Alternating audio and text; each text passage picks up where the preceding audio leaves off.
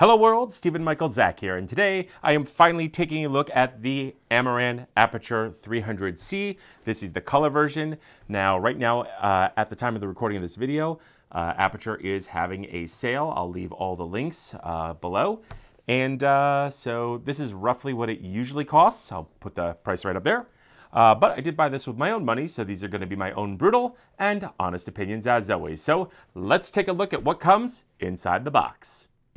My own brutal and honest opinions as always. This is new to me. Okay, so inside the box, first off, you're going to get this foam case with these little latches here, and you flip that open, and inside you're going to get the power cord with the safety lock. They give you an extra twisty tie, and inside here you're going to get your power brick, and again, it is a 3-pin, and you do get just a little hangy doodad to hang this. There is no V-mount option. You're going to get, of course, the faceted dish, your instructions and manuals and all that fun stuff, and the light itself. Now let's talk build quality, and first, I am not a fan of these foam cases. Not only are these going to get chipped and broken when they're thrown around on set, but again, this hinge is not the best. I will most likely have to put gaff tape on it because it is going to be the first thing to go.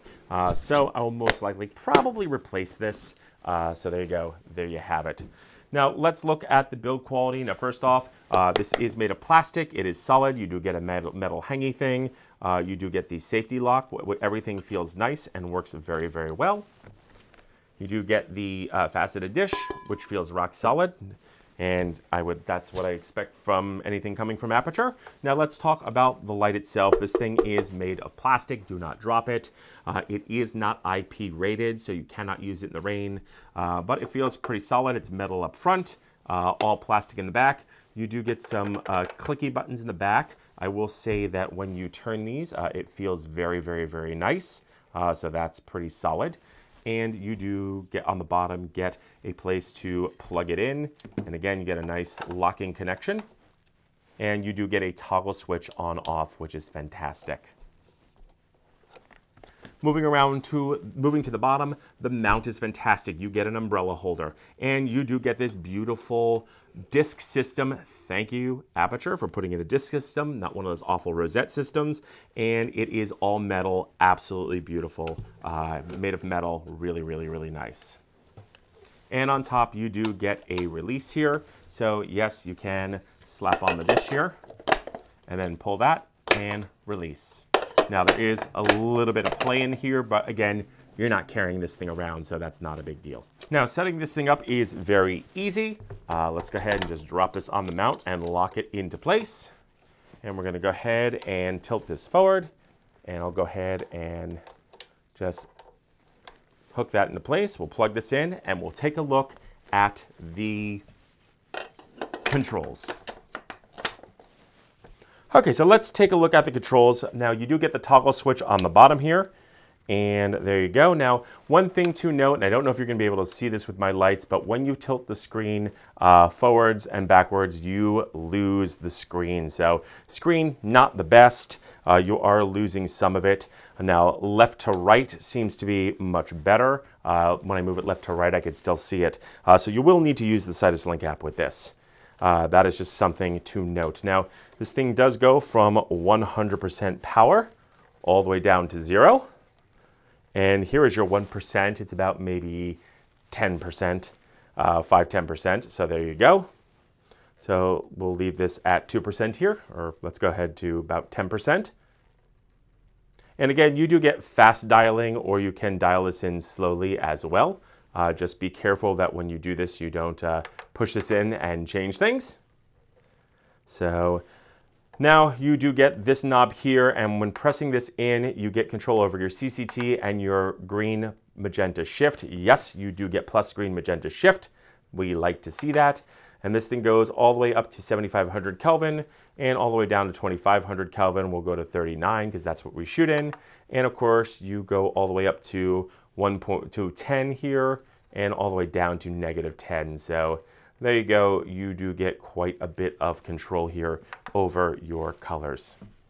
You do, of course, have the Bluetooth reset to reset this and sync it with the Sidus Link app. And pressing the button over here in, you do get your colors. Again, this controls the brightness. And again, pressing this in goes between hue and saturation. And you do get 360 here. Let's go to 240 because that's my favorite color. And again, clicking here, we can desaturate that if we want to. So very, very, very cool. Very simple to use. Now let's talk fan noise. The fan noise is not bad. Right now I can't hear it. It does ramp up, and there's no way on the unit to control the fan noise, so do keep that in mind. Okay, so here we are, 100% power, 3900 Kelvin, plus magenta 2, and let's take a look at the beam. You can see there is a little bit of fall off on the beam, but it looks fairly even. There's also a little bit of a hot spot this close, but it does look quite nice. You really can't tell on camera. But the beam looks pretty even to me. Let's go ahead and slap on the dish here. And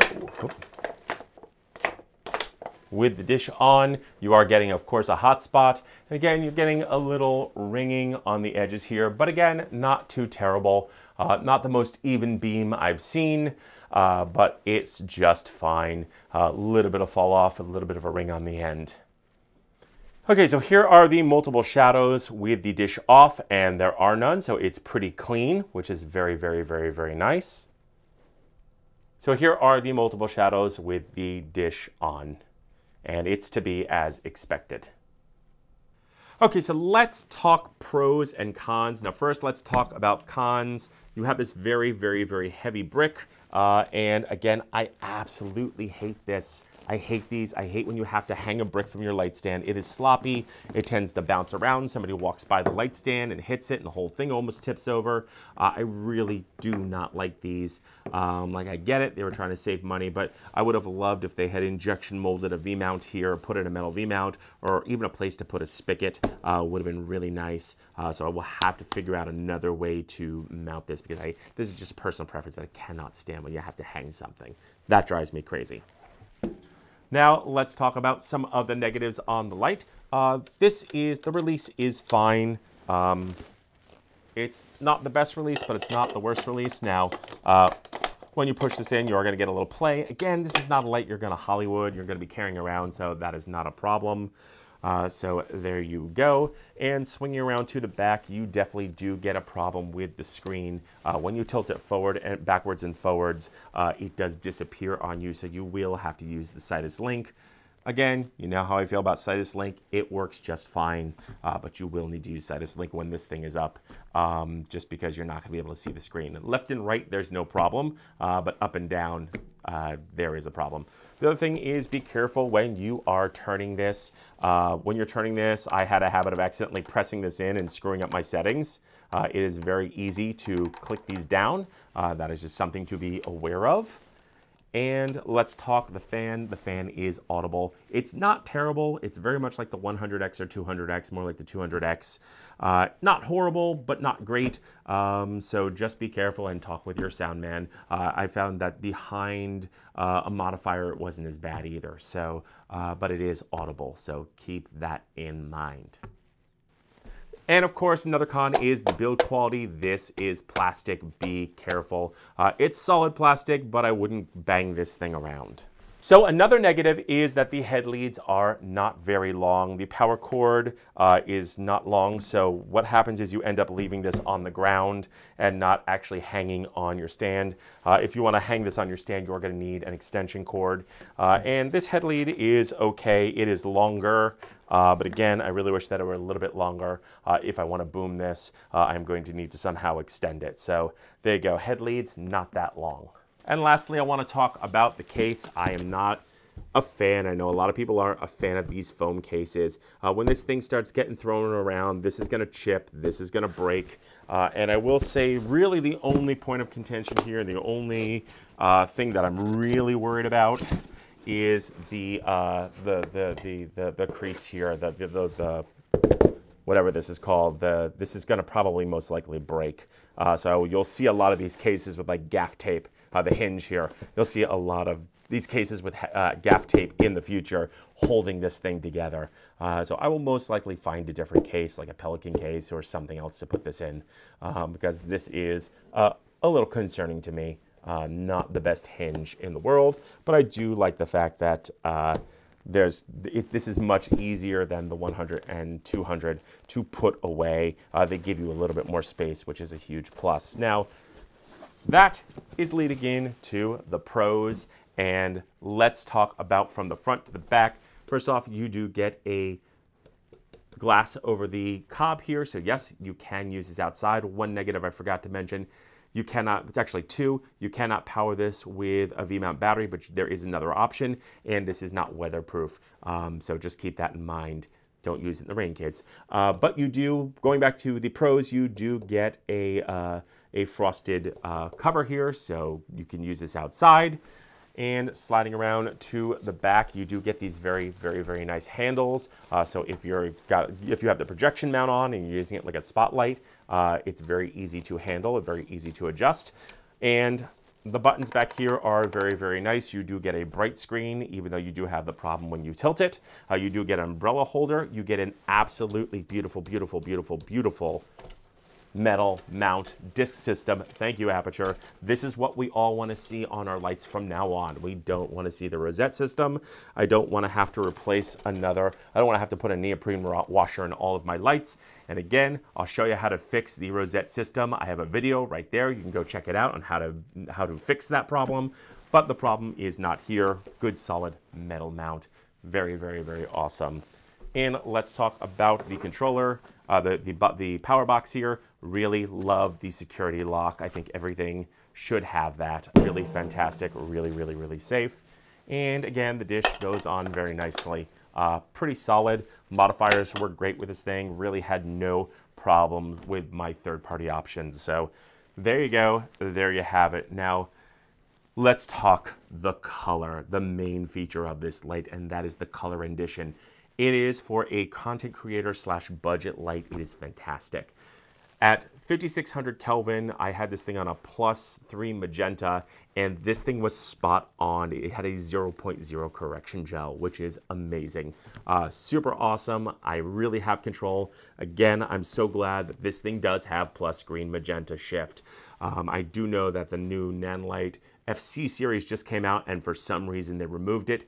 And I'm sorry, at this point in time, every single bicolor light needs to have plus green magenta shift due to the way that bicolors work on a planking curve. With that said, let's talk about 3200 Kelvin at +1, +2 magenta. This was maybe a 0.2 or 0.3, sometimes 0.7 correction gel, but not enough to where if you would need a spectrometer to know this, and I actually have a spectrometer. So pretty spot on. I would say you want to have it turned mostly to like a +1 or +2 magenta pretty much everywhere you go for when you're using this. At 4400 Kelvin at a +2 magenta, again, this was spot on. At 5600 Kelvin, these readings, of course, are all from 100% power. At 5600 Kelvin, when I started to dim this thing, again, it kept its color. It was at a 0.0 correction gel. So really very, very, very nice. And when you're talking about the RGB in here, beautiful, very saturated, very strong, looks absolutely beautiful. I have no problem with any kind of a light coming from this, this cob. So really, really, really fantastic. So those are my thoughts, but I want to know yours. So leave your questions and comments in the notes below. Also, don't forget to like, share, and subscribe. And don't forget to mash that bell button to be notified when we drop a brand new video. And feel free to use the links below as it helps out the channel. And don't forget to join our brand new mailing list. I'm Stephen Michael Zach, and this is new to me.